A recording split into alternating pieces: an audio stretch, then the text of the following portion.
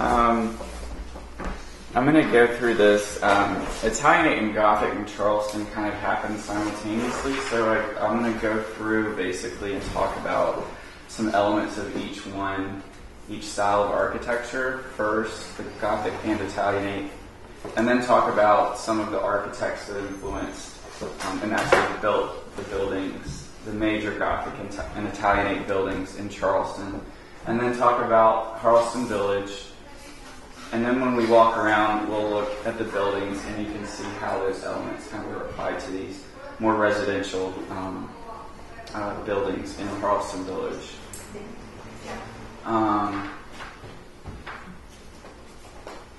Just an overview quickly of what the slides are about. Classicism by the 1840s, 1850s, 1860s, classicism is kind of falling out of popularity. Even with fashion, clothing, architecture, when something changes, it's kind of like a fad follows. The buildings began to be taller. It's harder to apply classical orders, the three orders to taller buildings. For example, the Mills House Hotel, when it was first built, I believe it was 5 stories, and when it was rebuilt, 2 more stories added on to it. The Browning and Lehman store down where the Riviera Theater is today, that was torn down in 1936, I believe, to build the Riviera Theater. It was a larger, about 4 or 5 story building built to kind of like a mall. You walked in and it was open all the way up with an atrium. It was done in the Italianate order. And then Catholic and Episcopal churches were remodeled in the Gothic style in Charleston. A prime example, the Unitarian Church down the street. I have some slides of that, and we'll get into that a little bit later. The Gothic and Italianate extended from Roman architecture. Even the Gothic, first they were building Roman cathedrals, then the Gothic kind of came into play. Jones and Lee, 2 architects in Charleston, were kind of the city picks for the city of Charleston back in the 1840s and 50s. As today, the city of Charleston has their favorite architects in town. They did too back in the 1840s. The Italianate resembles Roman apartment blocks and palazzos. I have a couple of slides. Sorry, blind you here. I have a couple of slides that the Orphan House, for example, is reminiscent of an Italian palazzo in Rome and Florence. The Gothic revival is a part of the ecclesiological movement, which I will get into. I'll read kind of a short little quote in this book that explains it perfectly. I really can't explain it any better than that, so I'll explain that. Basically, the Protestant churches in town were for example, the Unitarian Church, that remodel is a direct result of the ecclesiological movement that started in New York. Roman used for more military purposes. You'll see slides of the German artillery building that used to be on Wentworth Street, where the Eco-Fitness building is now, parking deck. The Citadel, the old Citadel at Marion Square is an example of that. And then you have the eclectic and romantic periods or styles within the Italianate and Gothic. And that's more like the Moorish buildings, or like the Farmers and Exchange Bank over on East Bay Street. And the Carpenter Gothic, which we have 2 houses on tour, one on Franklin and one on Queen Street that have Carpenter Gothic details. Finally, I'll talk about the history of Charleston Village and how it developed. But first, architecture firms in Charleston began during this period, 1840s through the 1860s. I'll talk a lot about Edward C. Jones and Francis D. Lee. But across the nation, there are 2 major developments: the creation of the firms, and then how those firms could work together on different styles of architecture. So up until about 1820, the Greek Revival, you have classical architecture, basically. It's the colonial period with the classical orders. Around 1840, you begin to see the Italianate, the Gothic, the Second Empire in America, which these started about 50 to 100 years earlier in England. Other architects, Latrobe and Mills, were more neoclassical. Robert Mills, a South Carolina native, then moves up north, does more neoclassical architecture. Again, Jones and Lee in Charleston. Jones teaches Lee. He's only about 4 or 5 years younger, Lee is, than Jones. Italianate and Gothic. They kind of switch off, they combine. Jones does more Italianate, Francis D. Lee does more Gothic. Ithiel Town and Alexander Jackson Davis, they form the firm Town and Davis. In North Carolina, they do the North Carolina State Capitol in the Greek Revival style, and the New York Customs House in New York City in the Neoclassical and Greek Revival. The most important thing to remember is mid-19th century architecture became an increasingly academic discipline. You don't have your gentleman architects anymore like Gabriel Mango, and people actually go to school to learn architecture. They start, like Jones and Lee, kind of morphing different types with Charleston building vernacular. So I'll start with some Italianate. These slides are taken from the slides that are online, so it's kind of repetitive. You can view it online if you like, but tall, narrow windows, sometimes triple hung, double windows on buildings, low pitched roofs with wide eaves, elaborate window hoods. You'll see, for example, on the Mills House Hotel, double doors at main entrances. Usually, this is a very symmetrical building, but usually a more residential building is going to be very asymmetrical. A lot of Roman arches. Interiors have mantles of slate or marble, pink marble, green marble. You kind of get that Victorian opulence kind of, I don't want to say gaudy, but it's the more the better. And you see that in Victorian landscape with the gardens. For example, the Cecilia House at College of Charleston, even the fence is very whimsical. Let's see, this is on Broad Street, 11 Broad, E.V. White, another Italianate architect. He did Italianate and more classical revival architecture in Charleston. And these are just a few around town.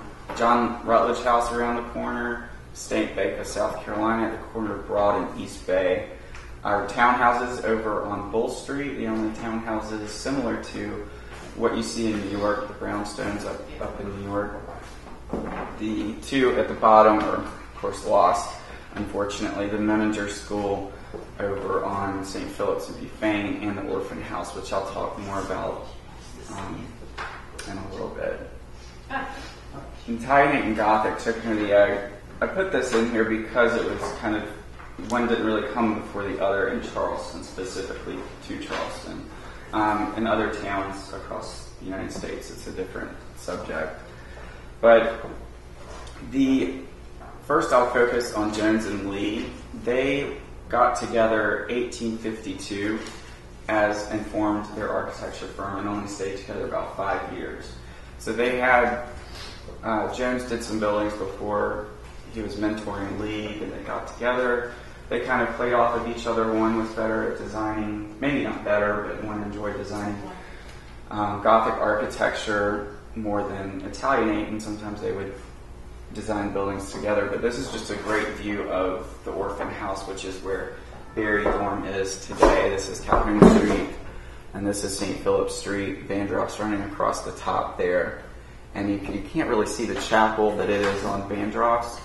The thing about the Orphan House, this Orphan House kind of encased the former Orphan House that was built in 1790, between 1791 and 1793. Thomas Bennett built an Orphan House that was about 30 feet wide and 72 feet, 30 feet deep, 72 feet wide with, get my notes, cheating, housed about 115 children. The orphan house that Jones and Lee built, that's kind of surrounded it, in 1850 they doubled the amount of children, so about 230 children. Jones and Lee, of course, Gabriel Manigo built the, it doesn't work on the screen, built the chapel on Vandross Street that went with the original orphan house. So that stayed. There was a connecting kind of hyphen between the two eventually. In researching the orphan house, the children clogged up the churches in town. There were so many orphans, so they built their own chapel. So that's the reason why they have their own chapel. This is the Browning and Lehman store at the corner of King here, and this is Market. So that's where the Riviera Theater is today. You would walk in, there's a great picture, or an etching of kind of the interior, just really open kind of balconies around the interior with an atrium at the top. 1 Broad Street, this is the State Bank Jones and Lee did. And you can see, if you look at Roman architecture and the plazas around Florence and Rome, you'll see the rustication in the lower story, and then the window hoods, the Roman arches here, and then a smaller, more square window in the top stories, which you'll see in some of the plaza pictures. Probably a lot of people's favorite building in Charleston, the Farmers and Exchange Bank by Jones and Lee. Moorish arches here, those above, and even the interior has the same detail. Constructed with bands of different brownstone here. You can see even the curbing in front was brownstone. A lot of architects included the streetscape with their building. They just wanted a complete building. The grill work in the doors here came from Alhambra and Spain, a very Moorish design. That's from Alhambra. And then this is the Farmers and Exchange Bank grill. You can see the kind of lotus flowers and all the different egg and dark. This is an interior picture with the same detail. Edward C. Jones, different architect. He did more, this is the same period, 1840s. He did more classical kind of Roman architecture. That's now Zion AME Church on Glebe Street. It was Glebe Street Presbyterian Church, built 1847, Edward C. Jones, architect. And then you have Francis D. Lee did more Gothic. So Jones, classical Roman, Gothic with Lee. This is St. Luke's, now New Tabernacle Fourth Baptist Church on the corner of Charlotte and Elizabeth Streets in Mizzy-Cragborough. Edward C. Jones did Magnolia Cemetery, and it even had a Gothic chapel at one point.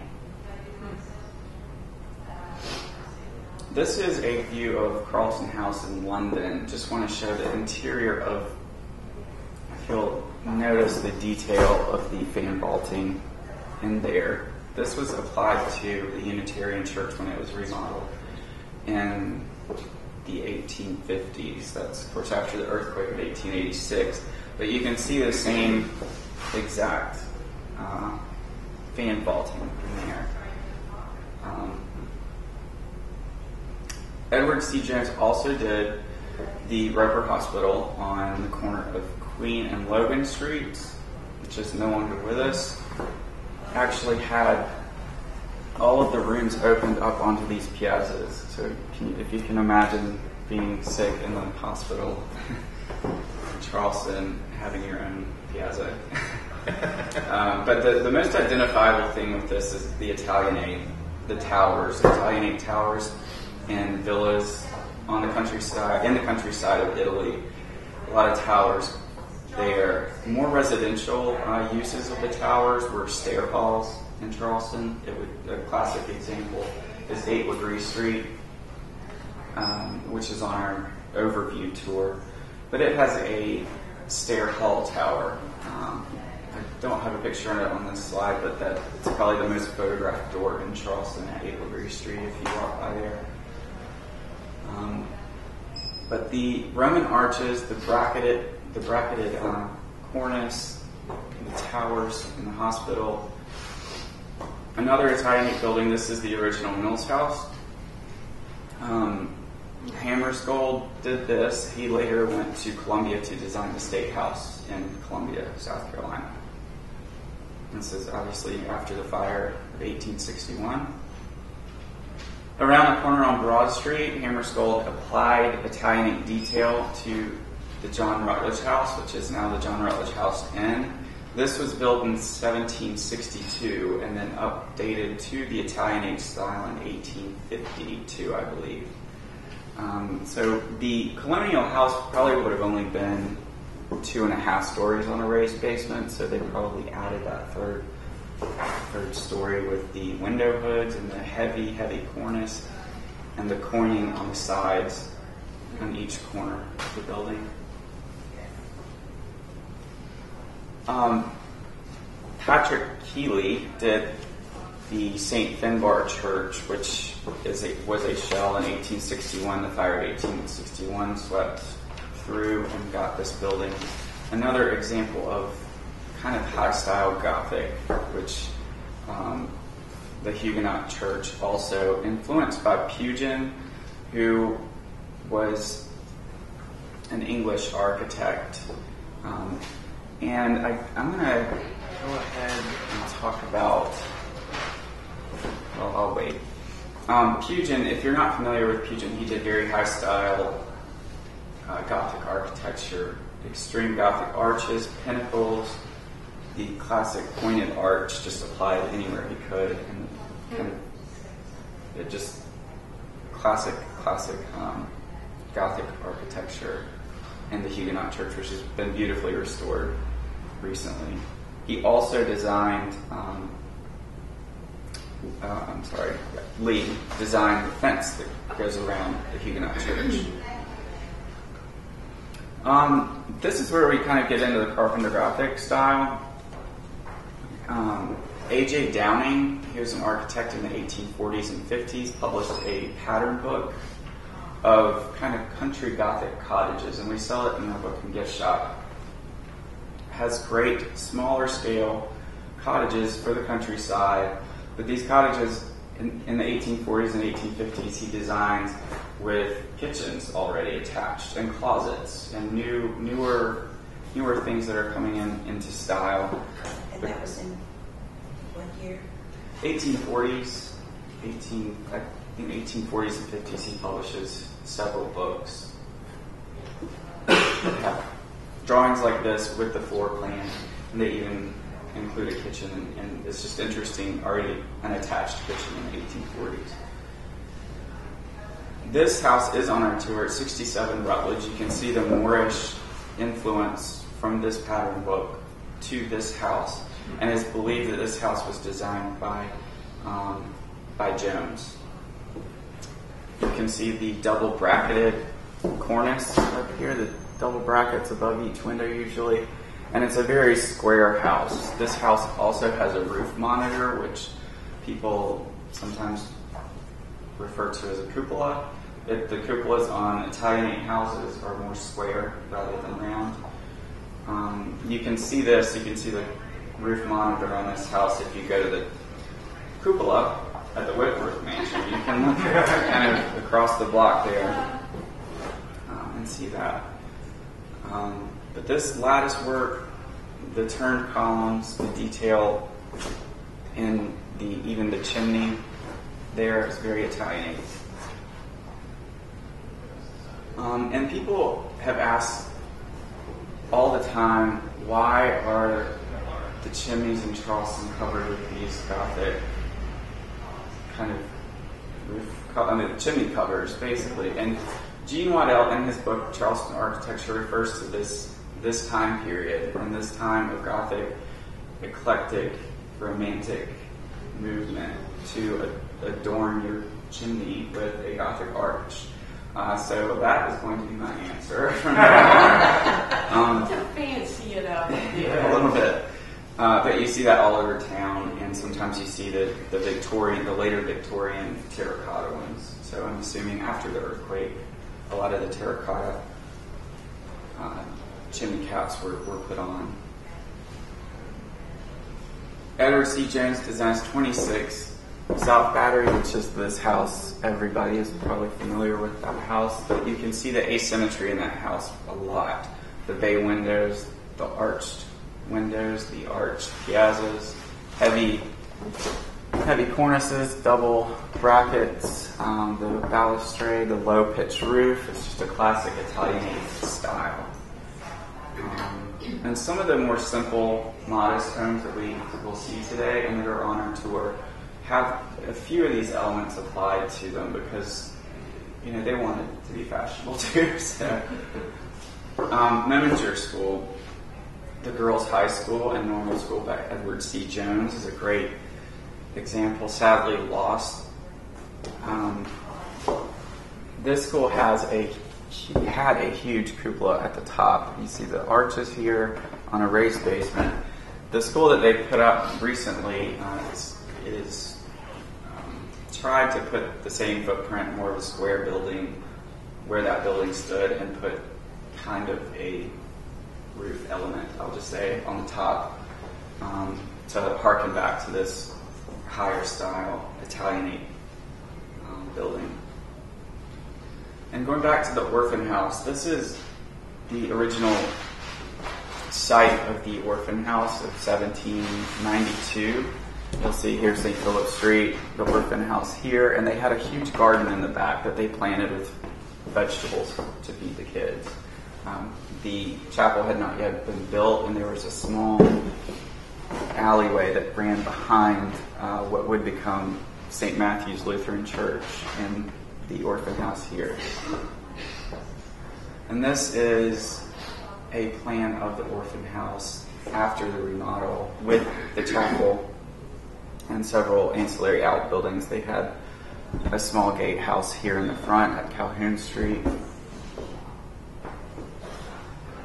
And here's where you really see the Italianate detail with the raised basement, 3 stories, and then your attic or garret story. They added a belfry on the top of the orphan house to act as a city alarm. There was a bell up there, and it was almost as high as about 20 feet shorter than St. Michael's belfry. So you have that at the northern end of town. This is, at the time, just outside of town because Banbury Street or Calhoun Street was the city limit. So they would look for fires, riots, anything, hurricanes, tornadoes. This is Palazzo Farnese in Rome. I think this is in Rome. You can see if you go back and forth between these two, you kind of see a similar detail where the Italianate style comes from. They're coming from with this heavy coining, a delineation of each story, and a very heavily decorated cornice. And you don't really see the roof. It's a very flat, low-pitched roof. And this is Palazzo Medici in Florence. Kind of the same, similar situation going on there.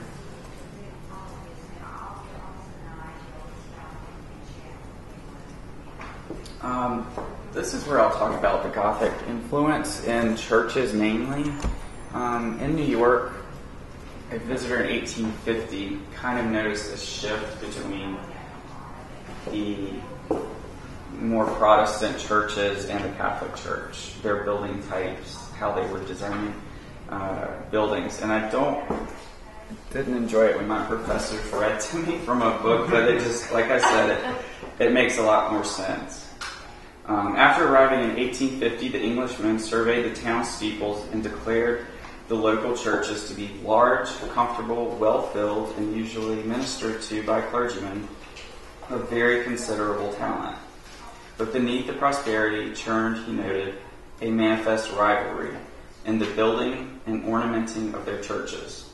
So he's talking about this is Unitarian Church before, Unitarian Church after. More colonial, he's not talking specifically about this church, but more colonial, the coining, this is obviously very Gothic.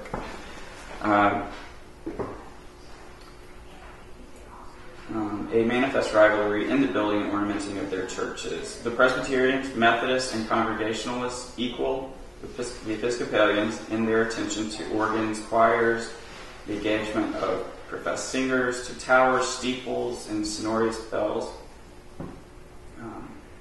and other new artistic attractions. But, continued the Englishman, the Romanists are outdoing them all, and probably enticing all the other sects by the magnificent cathedral they are creating on the higher part of the city.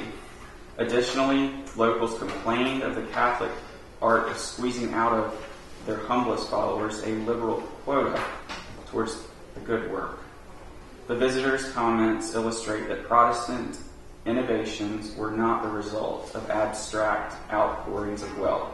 Instead, the local Romanists were challenging the other churches with a specific architectural program. And for some Protestants, the changes would begin with a single fair symbol.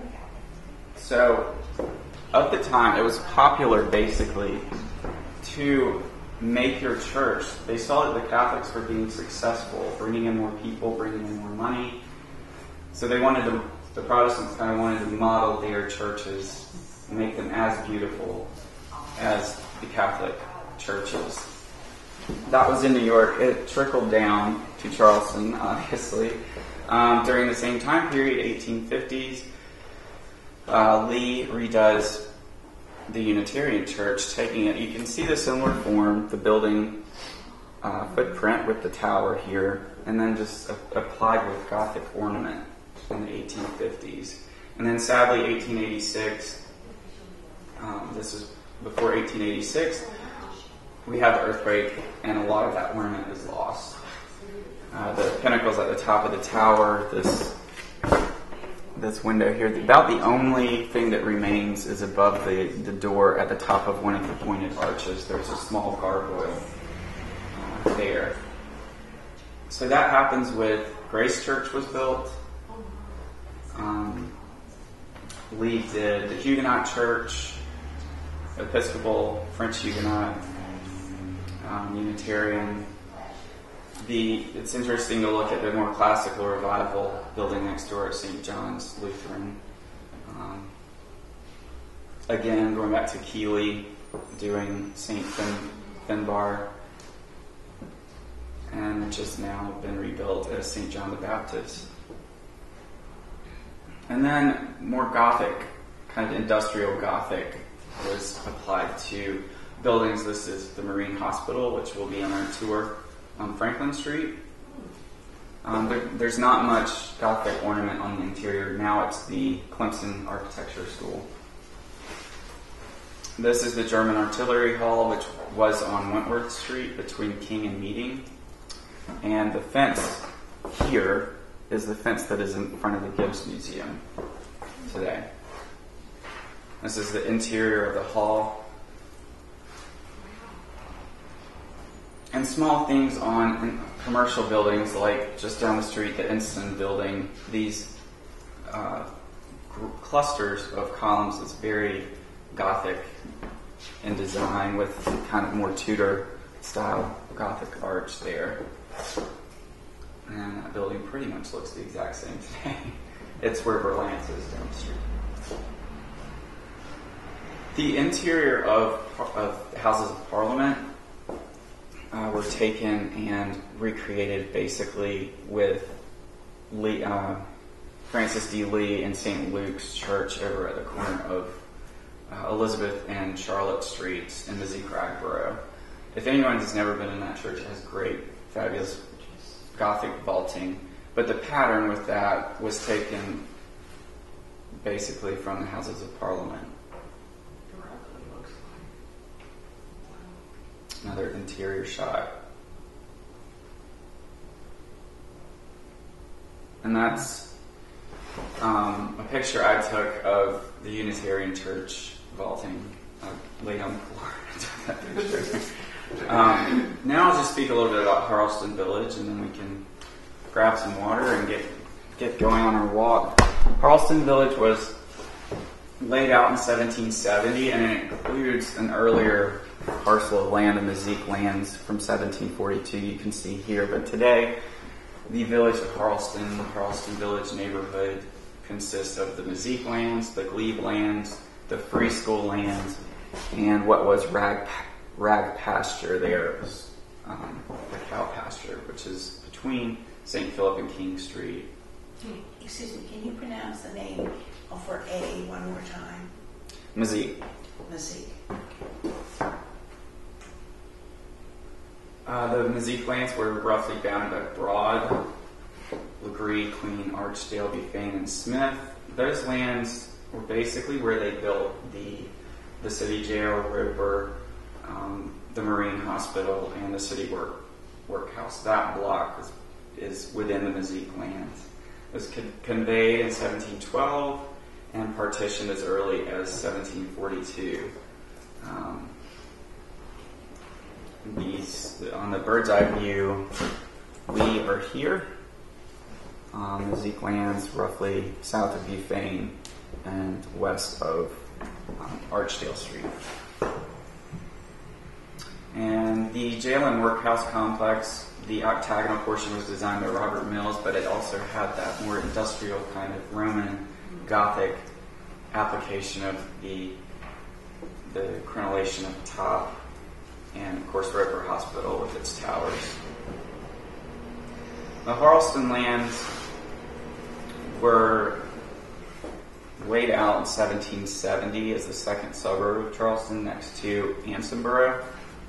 Ansonboro being the first suburb of the city of Charleston. It developed slowly, and by 1819 it was still indented with marshes and creeks. This is basically the Ashley River, Charleston Village. This is from the Halsey map. All these little creeks and marshes were still there. The larger homes that we'll see in Charleston Village were built on the higher pieces of land in Charleston Village. And the village had a golf course. I don't think I have it in the slide, but by the 1790s, the first golf game basically was played in America in Charleston Village, around the intersection of Bull and Rutledge Avenues. How many holes? It didn't have a number of holes. The way they played it then, it was a little different. There is a book that goes into detail about how it might have been played. But there is an account of a number of golf balls and golf clubs being shipped from Scotland to Charleston in the late 1700s. So the game was being played in Charleston somewhere.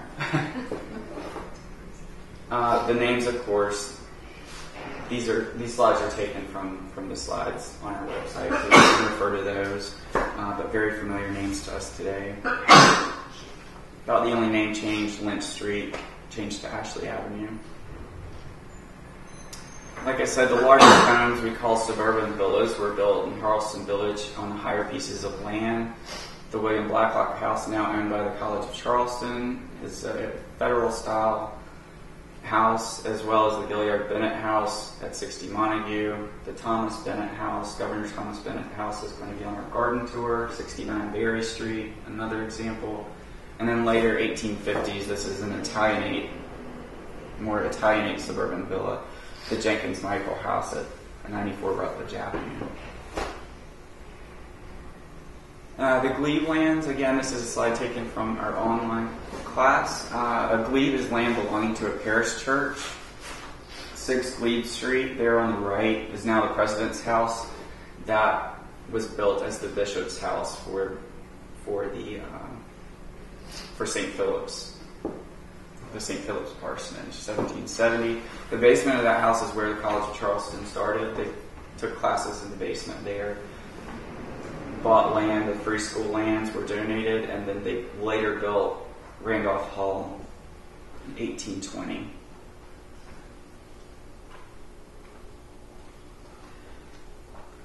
This small portion of Glebe lands, you can see St. Philip, Glebe Street, this is Wentworth, and George Street. Randolph Hall here, and 6 Glebe right there. The free school lands, as you can see, previous to the College of Charleston building Randolph Hall, it was a barracks for soldiers fighting in the French and Indian War.